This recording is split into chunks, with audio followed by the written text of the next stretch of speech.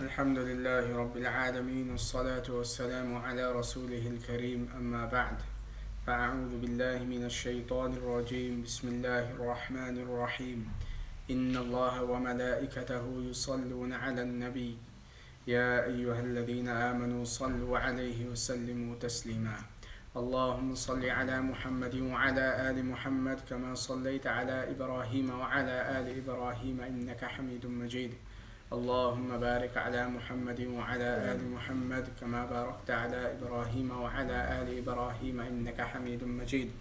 وعن حميد بن عبد الرحمن بن عوف قال إن رجلا من أصحاب النبي صلى الله عليه وسلم قال قلت وأنا في سفر مع رسول الله صلى الله عليه وسلم والله لأرقبن رسول الله صلى الله عليه وسلم للصلاة حتى أرى فعله فلما صلى صلاة العشاء وهي العتمة أي اضطجع هويا من الليل ثم استيقظ فنظر في الأفق فقال ربنا ما خلقت هذا باطلا حتى بلغ إلى إنك لا تخلف الميعاد ثم أهوى رسول الله صلى الله عليه وسلم إلى فراشه فاستل منه سواكا ثم أفرغ في قدح من إداوة عنده ماء فاستنى ثم قال فصلى حتى قلت قد صلى قدر ما نام ثم اضطجع حتى قلت قد نام قدر ما صلى ثم استيقظ ففعل كما فعل أول مرة وقال مثل ما قال ففعل رسول الله صلى الله عليه وسلم 3 مرات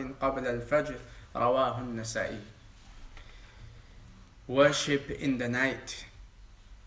Many times brothers ask the question, how was the night prayer, the tahajjud prayer of our beloved Prophet sallallahu alaihi wasallam? And as we know, there are many narrations that come. Some companions that had noticed different things. So we find in this hadith where a companion of the Prophet sallallahu alaihi wasallam carefully observed the night prayer, the tahajjud prayer of our beloved Prophet sallallahu alaihi wasallam, and thereafter mentioned it so we can understand how and when the Prophet sallallahu alaihi wasallam when he would get up, what he would do, what he would recite, and how long his tahajjud night prayer was. Humayd ibn Abdul Rahman ibn Auf reported one of the Sahabas, the companions of the Prophet sallallahu alaihi wasallam, narrated he thought to himself during a journey with Allah's Messenger sallallahu alaihi wasallam that he should watch his salah till he saw his deed. So the companion said that I observed safar and traveling is really when things become clear. One of the meaning of safar is roshan and clear also, because you cannot hide things. One of the things, if you want to get to know a person, 2 things: one, if you have traveled with them, and number 2, if you have had any dealings with them. And then you will really know how a person is if you've traveled with them, because any weaknesses, shortcomings, you cannot hide them when you're traveling.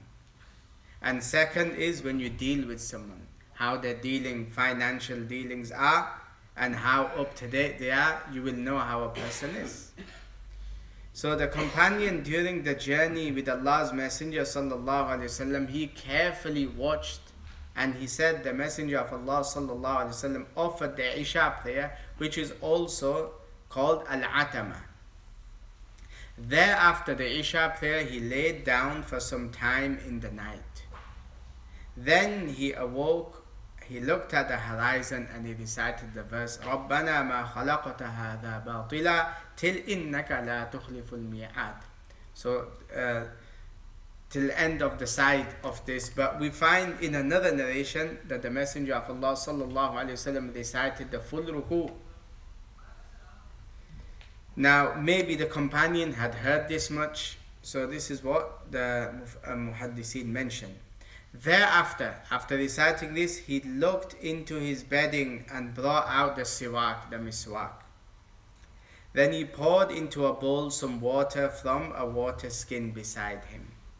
He cleansed his teeth, and then he made ablution and stood up, and then the Messenger of Allah sallallahu alaihi wasallam prayed. the Sahabi thought to himself that he had offered salah for as much time as he had slept. Then he laid down till it seemed to him that the Messenger of Allah sallallahu alaihi wasallam had slept for as much as time as he had prayed. Then he woke and did that as he had done the first time, as he had recited. So Allah's Messenger sallallahu alaihi wasallam did that 3 times before the Fajr prayer. So this is one part of the companion, what he's mentioned, how the Messenger of Allah sallallahu alaihi wasallam would in the Hajj prayer, how much Quran that he would recite. Now we find in another narration, Salama radiallahu anha, she was asked about the Prophet sallallahu alaihi wasallam's night prayer. Sayyidina Ya'la ibn Mumlik rahimahullah reported that he asked Sayyidina Salama radiallahu anha, the wife of the Prophet sallallahu alaihi wasallam, about the recitation and salah of the Prophet. She said, and how can you compare with this salah? He used to offer salah and sleep for so much time as he had prayed, and again offer salah for as much time he had slept, and again sleep for as much time he had prayed till morning. Then she described his recitation, making the description very vivid and word for word. Subhanallah, how much Quran the Messenger of Allah sallallahu alaihi wasallam would recite in the night prayer. Sometimes just one ayah of the Quran, and he would weep the whole night. This is the night prayer of the Prophet sallallahu alaihi wasallam, and it really strengthens the soul.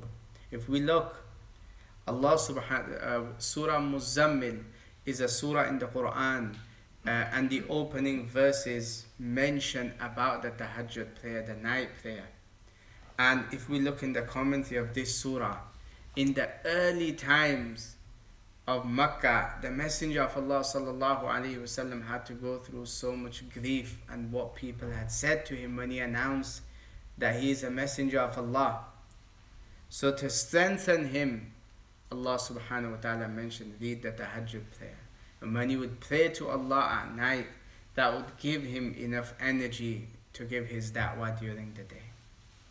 So this is very powerful. Du'as are accepted. Allah subhanahu wa ta'ala accepts du'as, is to build our connection with Allah subhanahu wa ta'ala. And it is a burden on the nafs. Indeed, there's no doubt for everyone. We're all in the same situation. It is very difficult. So, if we can't read it the last part of the night, try and read a few rakats in the first part of the night. May Allah give us all the ability. Ameen. Wa akhiru da'wana alhamdulillahi rabbil alameen.